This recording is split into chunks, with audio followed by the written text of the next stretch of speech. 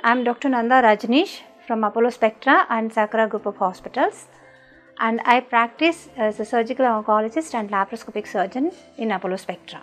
The diagnosis of the breast cyst involves ultrasound of the breast itself, ultrasound scan.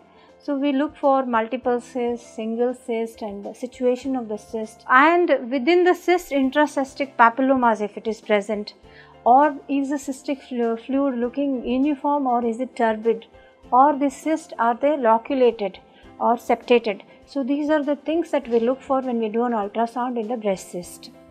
And then apart from this, we evaluate reasons for the cyst, like we do vitamin D B12 test and we evaluated prolactin, T3, T4, TSH, and we look for any other infective conditions in the body also if there are cystic conditions at the breast.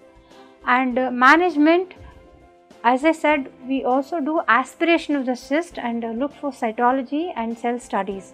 So, the management depends on the diagnostic details that we get or diagnostic information that we get.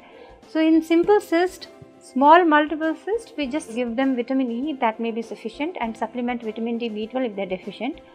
And also I advise these patients to take antioxidant diet.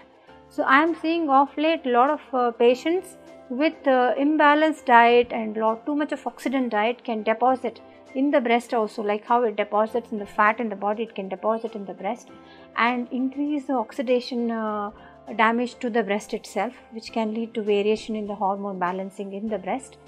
So, it is very important to follow a good antioxidant diet in these patients, and also I suggest aspiration of the cyst even if it is recurring, but if it gets infected we give them a course of antibiotics.